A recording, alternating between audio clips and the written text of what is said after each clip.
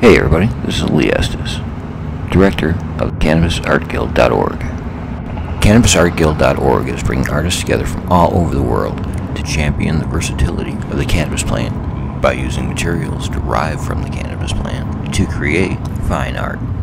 Today I'm taking you with me to build hemp canvases the artists will use in the Cannabis Art Guild's first project, hemp oil paint on hemp canvas.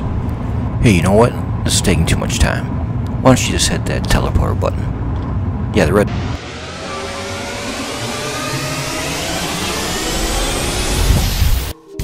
You thought I was fucking with you about the teleporter. So this is the hemp canvas our artists will be creating their masterpieces on. Okay, the basic idea of building a hemp canvas is you first construct a frame for your canvas using these pieces of wood called stretcher bars. Once you construct your frame, simply place it with the rounded corners facing down on top of your canvas. Pull the canvas tight and secure it on each side.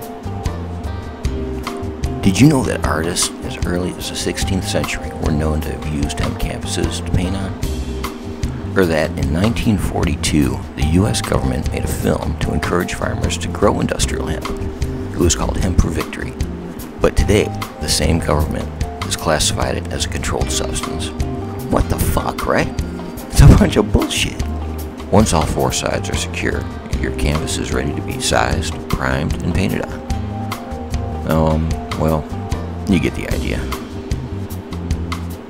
Alright, I'm going to finish up putting these canvases together to send out to the artists.